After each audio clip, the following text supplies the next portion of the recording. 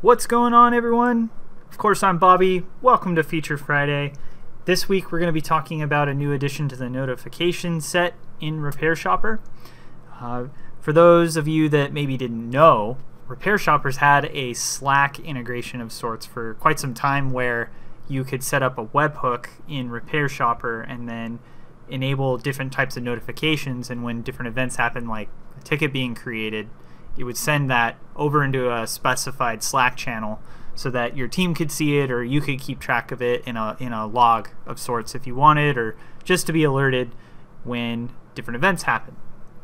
Well, we've had requests that a lot of people are using Microsoft Teams, which is basically a Slack competitor in the Microsoft ecosystem, and we've finally been able to get it added into the system.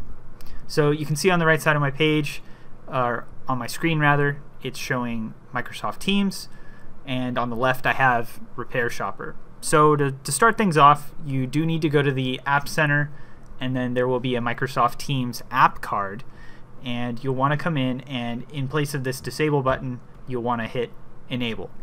Now when you do this, something will be added to the notification system. So if you click new notification, I'm gonna cheat a little bit because I had some prep time already set up, but if once the Microsoft Teams app card button has been pushed and it's enabled, there will now be a Microsoft Teams column in the notification center.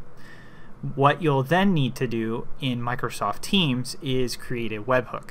Now to do that, if you already have a channel created where you want the messages to go, you just want to click the More Options button, Connectors, and then once it loads here, the first option is going to be Incoming Webhook. Click Configure, give it a name, and then hit Create. When you do that, it'll give you a webhook here that you just copy to your clipboard, then come back over to Repair Shopper, and in the Microsoft Teams webhook URL, just go ahead and place that webhook in.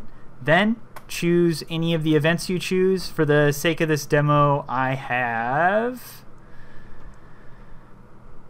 had oh, I still have it, Ticket Create for Anyone enabled.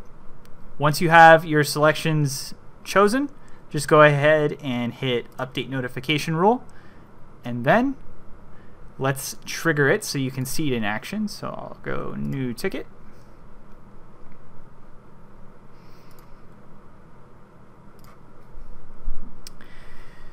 And enter in a customer.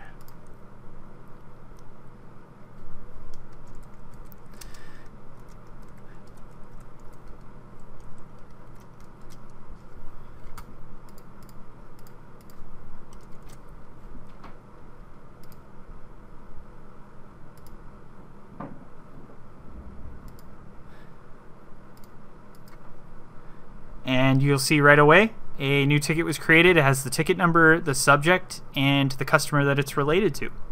It pops over with almost no delay. It basically updates in real time. So yeah, that's what I wanted to show everyone, is the cool new integration we have with Microsoft Teams. For those of you using Slack or having never seen the Slack integration ever, the function is very similar, where you can set the notification center up to send alerts over just like I showed you, but in the Slack side. For those of you that are using Teams, well, guess what? You have a new path for notifications. Well, that's going to wrap it up for this week's Feature Friday. If you're still here, I appreciate your time, and yeah, I'll see you in the next one.